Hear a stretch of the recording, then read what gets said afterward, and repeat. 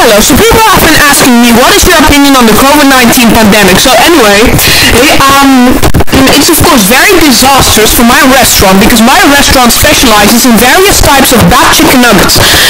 And therefore people have now been cracking down on it because they think, oh, the coronavirus is from a bat. Oh well, the fucking retards don't even understand virology in any way.